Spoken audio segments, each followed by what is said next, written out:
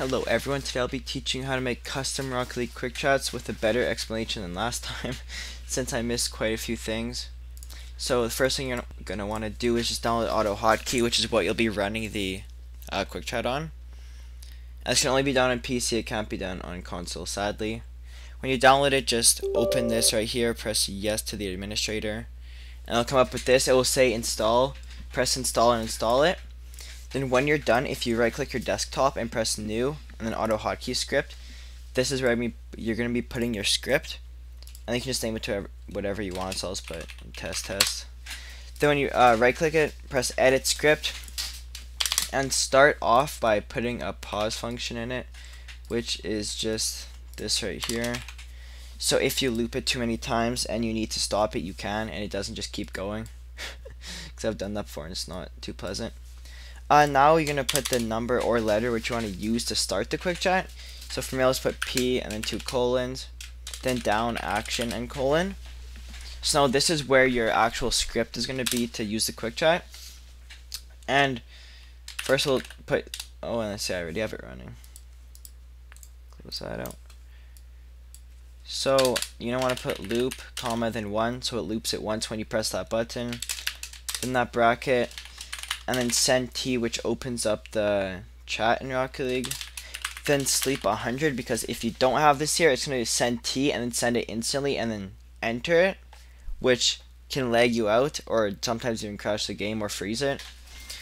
So now you're going to put send and then the quick chat you want to send. I'll just put hello. You suck. Then you put sleep 100 again and then send enter like that. So now when you press P, you have to close the loop first. Save that. So when you press P, it will do this and it'll loop it once. If you want to loop it multiple times, just change this number right here. So now what this will do is basically just said, so you save it, you open it, and now I just press P and it'll do that every single time you press it. If I want to send it 3 times every single time I press it, then you change that to 3, then you just press it and it will send it. Oh yes, you have to open it first. Can you? Nope. So you can reopen it, and now when I press P, it will send it 3 times like that.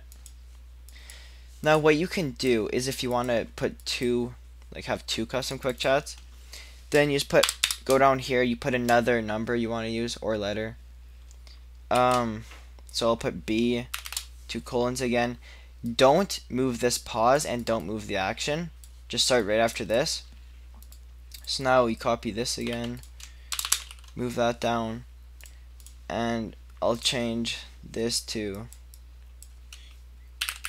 you are good.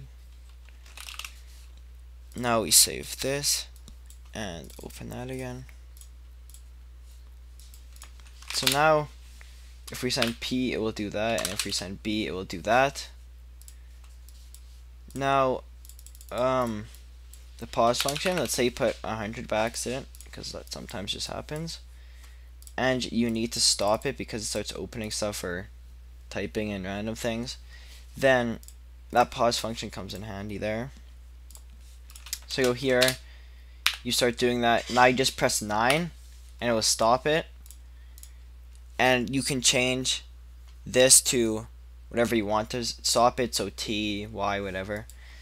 And what's really important is to make sure when you're done you close out of everything, because let's say you're typing and then you send either P or B, one of your quick chat toggles, then it's going to start sending wherever you're typing. So I press B, it's going to start going like this and just repeating everywhere.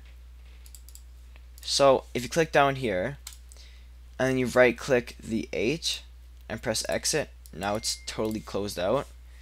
So now if I want, I can send those letters where I couldn't before. Not H, but